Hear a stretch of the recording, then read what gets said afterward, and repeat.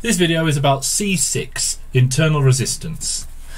Now here is a circuit with a power supply, and the power supply has a potential difference across the terminals of epsilon. There is an ammeter in series with the lamp. The ammeter is measuring the current I, and the lamp has a resistance R. And so the current in this part of the circuit is also I, and we can say that V, the potential difference across the lamp, is equal to IR, and we can also say that epsilon is equal to IR. Therefore epsilon equals V. But epsilon is the potential difference across the terminals of the battery, V is the voltage, the potential difference across the lamp. They're the same thing.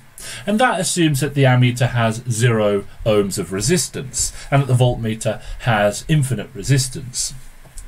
But this isn't how circuits really are, because every power supply also has some internal resistance.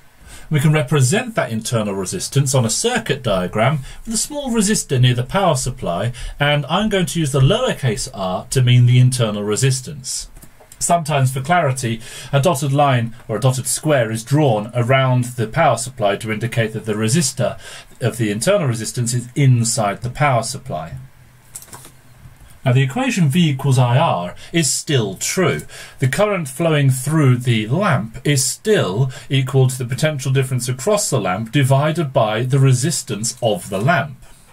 However, Kirchhoff's second law tells us that the EMF, which is the potential difference across the power supply, is not actually the terminal voltage. That's the voltage across the terminals of the power supply. The EMF here, which I've given the symbol epsilon, is not the same thing as V. Why is that? Because we have something called lost volts. We have lost some potential difference across this internal resistor. Now the potential difference across that internal resistor will be equal to the current through it multiplied by its resistance. And as the current through it is I, that means that the lost volts are IR, or I lowercase r, which I've shown by underlining it in green here. And so what we have is our EMF gained from the power supply, subtract the voltage dropped across this lamp here, which is V, and also subtract the potential difference dropped across the internal resistor, which is I lowercase r.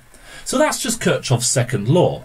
Now you can rearrange this equation in any format you want. For example, V, the terminal voltage, that's the potential difference between the two terminals of the power supply, is going to be equal to epsilon, that's the EMF, minus these lost volts, IR, where R is the internal resistance. What this equation shows us is that when I equals 0, V equals the EMF. In other words, if I were to remove the lamp and not connect anything in series with this power supply, then the potential difference across the terminals of the power supply would be the EMF. And only when current is flowing do we lose volts in the internal resistance. This also tells us that if I were to replace the lamp with a variable resistor, then as I increase the resistance of that variable resistor, the terminal voltage actually goes up. And that's going to be for, you can argue with this in two different reasons. You can either say the terminal voltage goes up because the current goes down and therefore the lost volts drops, or you can say, using our potential divider argument, that the load resistance R has a greater resistance share than the internal resistance, and therefore because it has a greater share of the resistance, it gets a greater share of the available EMF, which is why the load potential difference, or the terminal voltage, goes up.